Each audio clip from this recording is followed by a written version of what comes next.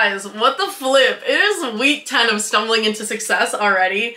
I am not a consistent person, so the fact that we've been doing this for 10 weeks is so wild to me. Okay, so I have been babysitting for this girl like every Tuesday night, and it's been so fun, and she's just like such a girly girl, and she always says stuff like, oh my gosh girl, that's Divalicious. And now that's like seeped into my vocabulary.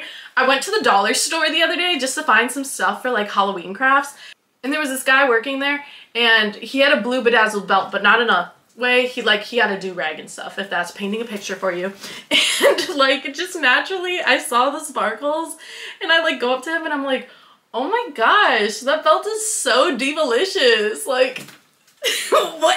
Why did I say that? Another thing that is so random and crazy. Let's take a look at me for a second. Do I look like a girl who knows a lot about sports? Like yes, looks can be deceiving, but in this case, we can judge a book by its cover. This girl right here does not know a lot about sports. Anyways, I was volunteering at Hope Network's Petals of Promise Gala, which helps single mothers in the Wisconsin area. I kind of just like did whatever they told me to do. So they ended up having me be like the happy greeter and just like greeting everyone who was coming in. And there was this guy there who like, he was testing the mics like before the whole thing started, and I was like, oh, he's just like the speaker guy. He's just like giving a speech.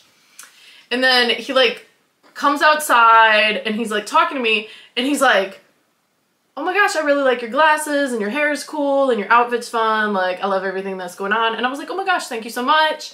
And then I was like, you're the speaker guy, right? And he's like, yeah, I'm the speaker. And I was like, cool. I'm just here doing my job, you know, the happy greeter. And he's like, you don't have to greet me. I was just like checking something out here. And I was like, oh, okay, cool. See ya. Just like a regular conversation that I would have with like any other person on the planet. So anyways, I'm like greeting the people as they come in. I'm like, hey, you here for the gala? You look beautiful. And then this guy, he comes in and he comes back out, and I see he's holding like a photo. I don't need this microphone right now. I see he's like holding a signed photo of like a Packer player. If you're like me and don't know a lot about sports, Green Bay Packers, that is the Wisconsin football team.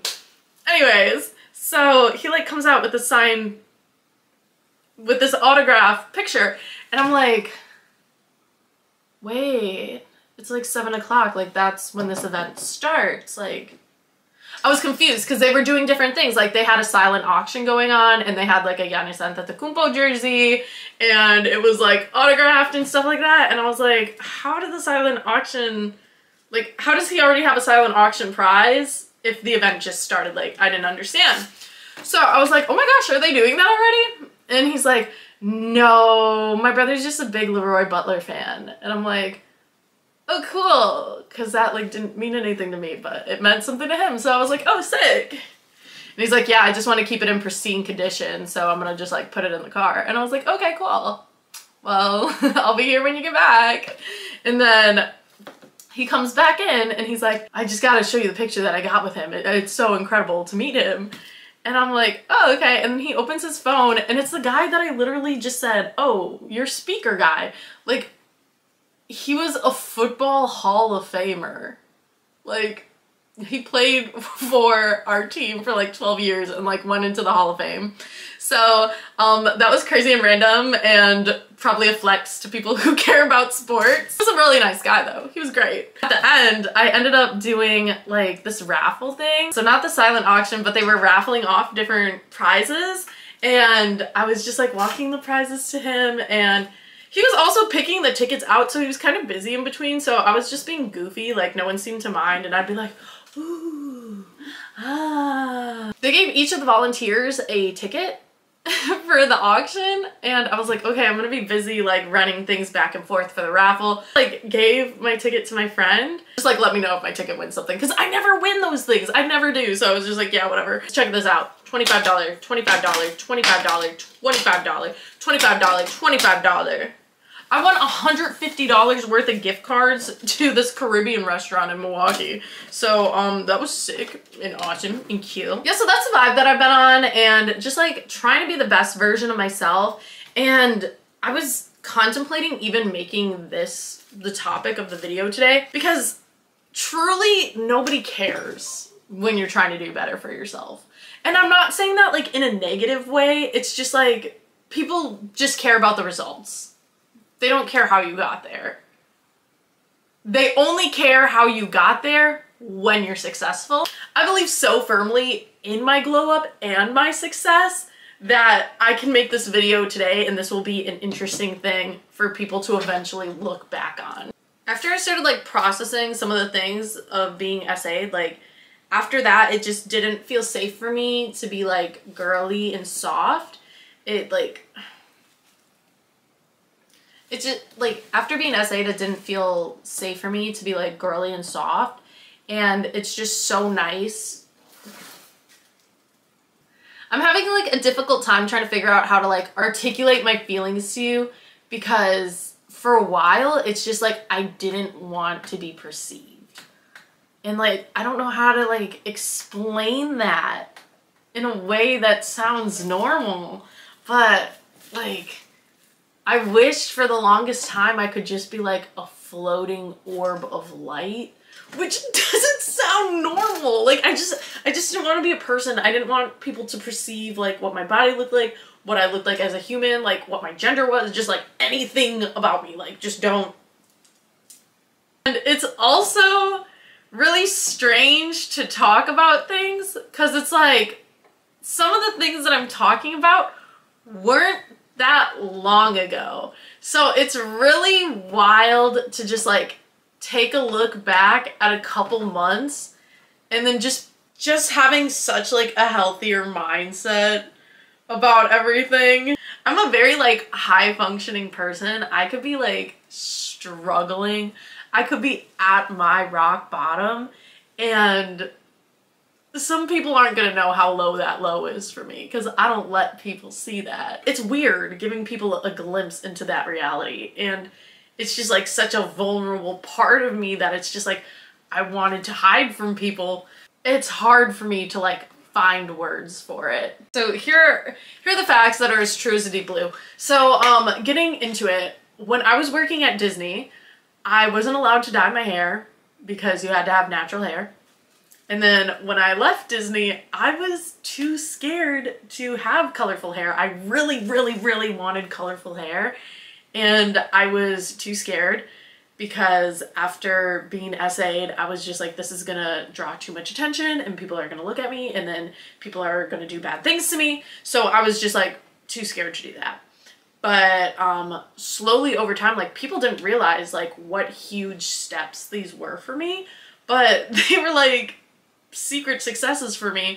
So what was going on is I started by getting like, what is it called? Like balayage or like ombre. I got like the ombre hair. So it's just like it was slowly getting like blonder as it went down.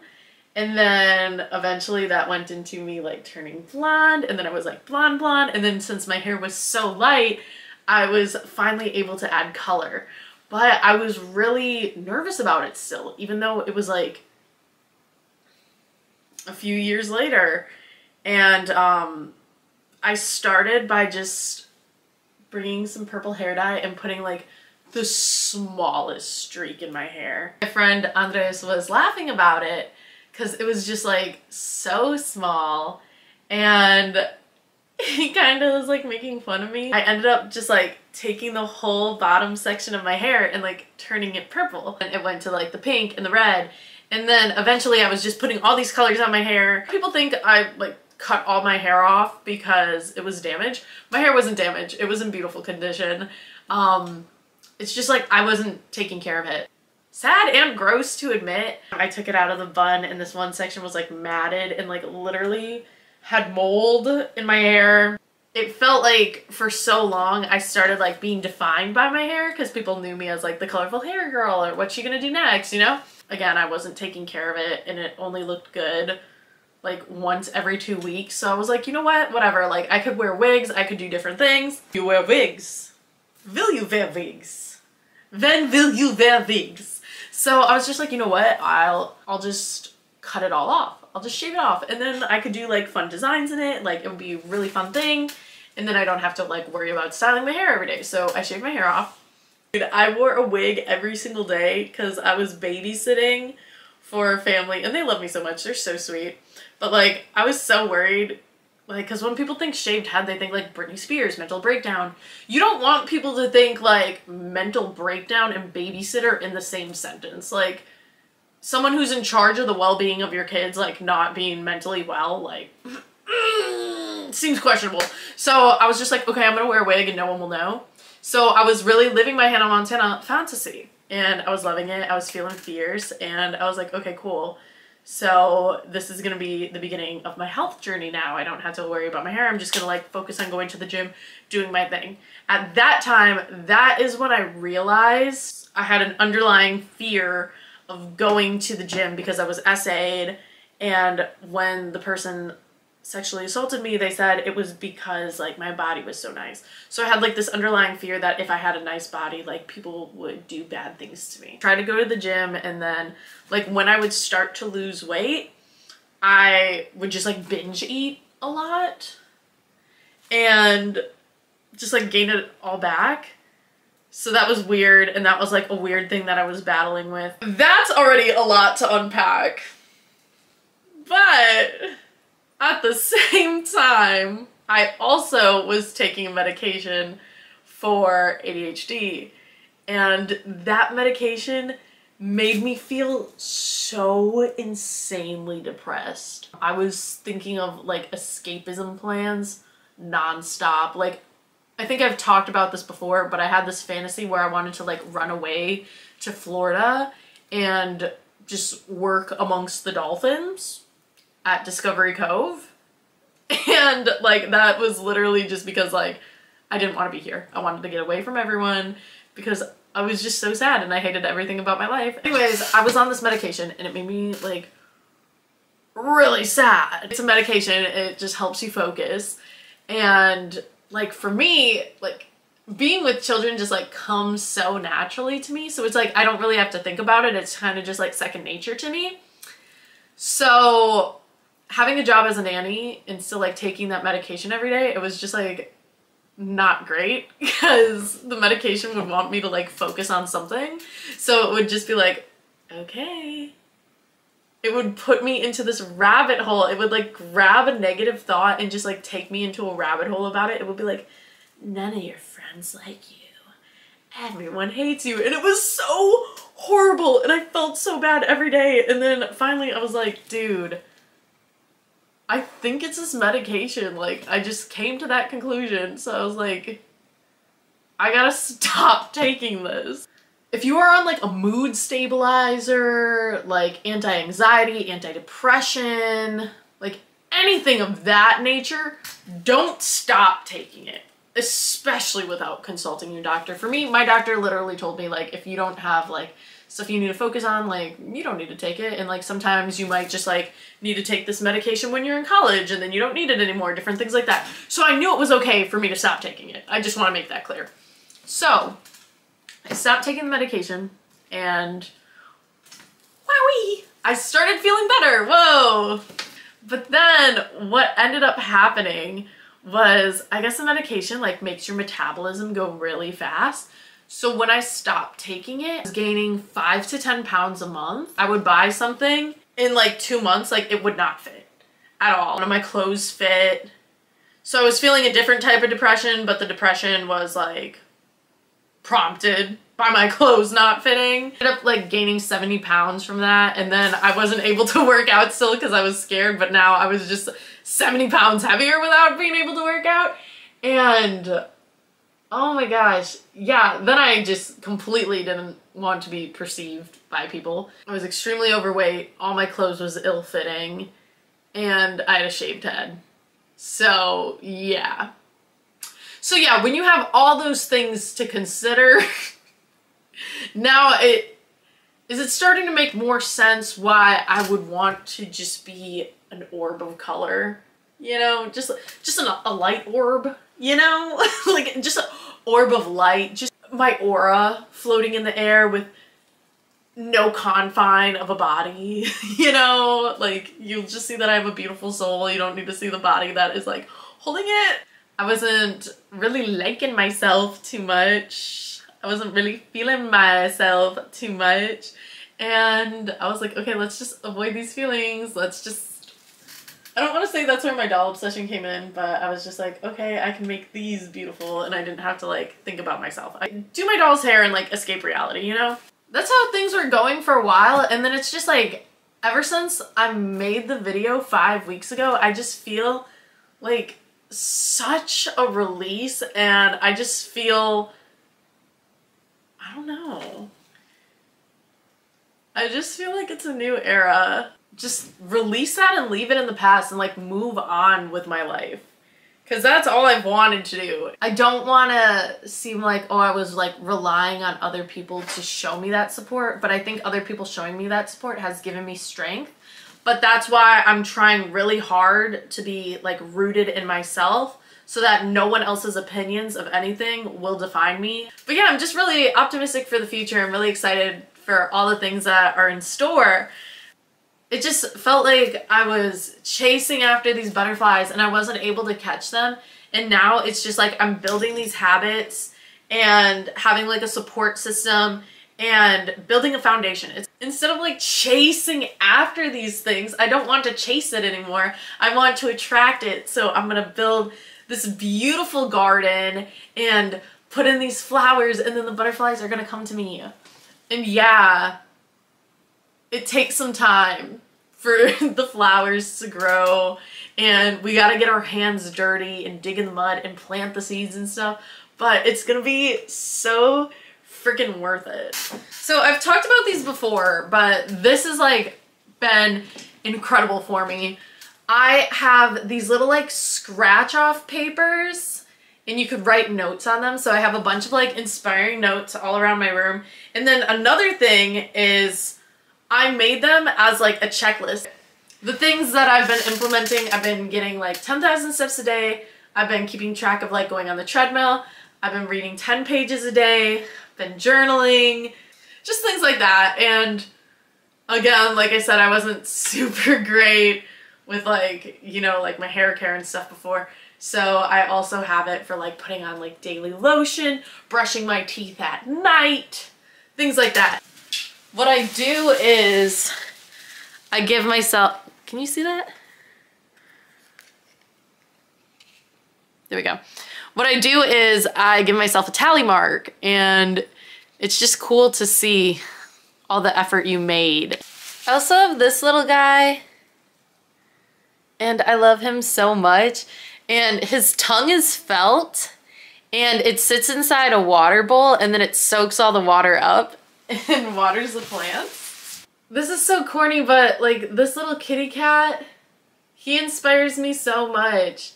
Like, I got this, and it was just a thing of dirt, and I put the seeds in it, and it was so like watching the seeds slowly grow into sprouts, and now the sprouts are getting bigger and they're like reaching towards the sun.